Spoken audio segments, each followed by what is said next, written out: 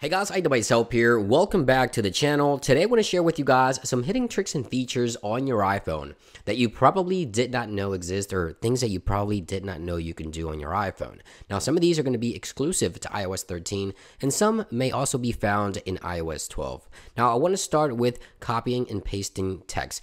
In iOS 13 and also iOS 12, you can copy and paste text. Very simple, just like that. Let's say we're in Notes and jump into Notes and we want to paste this text here. We can paste it, of course, as always. Now, if you press and hold the delete button, it'll start deleting the text. But if you use 3 fingers and swipe to the left, this would actually delete the entire text right here, just like so.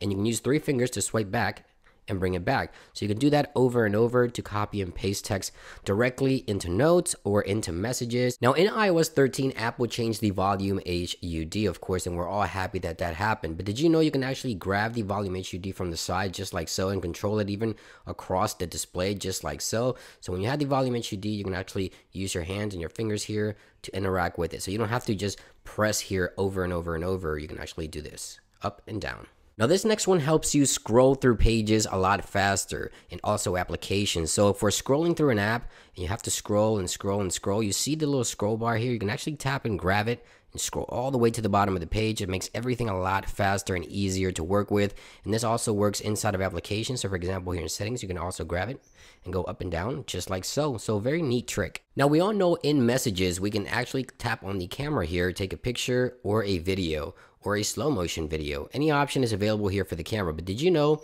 that when you're in video or slow motion, you can actually go to the top of the screen here and change the video resolution and frame rate as well. So right there it is, HD 30 frame, 4K, there it is. You can change the actual frame rate and resolution directly in the camera extension in Messages, so you don't have to go to the actual settings to do that. Did you know that in iOS 13 you can actually go into the App Store and delete an app update? I know a lot of you guys have asked about this, but yes, you can delete an app update and prevent updating an application. Sometimes apps do update and we don't necessarily like the updates. So you can actually go into your profile in the App Store. If you have app updates turned off, you'll see all your updates listed here, and you can actually swipe to the left and delete that update before the app is updated, so you don't have to update to the latest. Just in case you don't like the latest update, you can prevent that from happening. Now there's a new setting here for Siri and Search where Siri can announce and read any message to you. However, if you go to announce messages from, this is on contacts only. You can change that to favorite, recent, contacts, or everyone. So I recommend everyone, so every text message that comes in,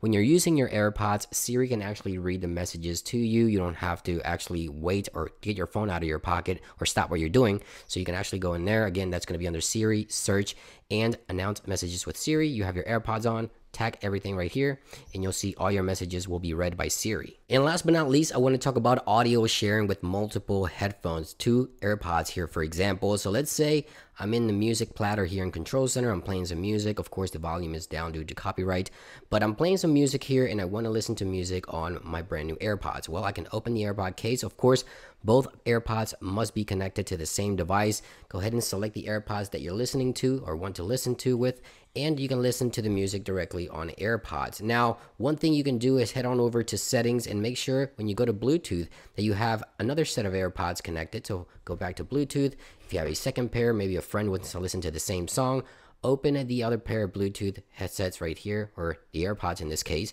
Make sure they're connected. Click on connect.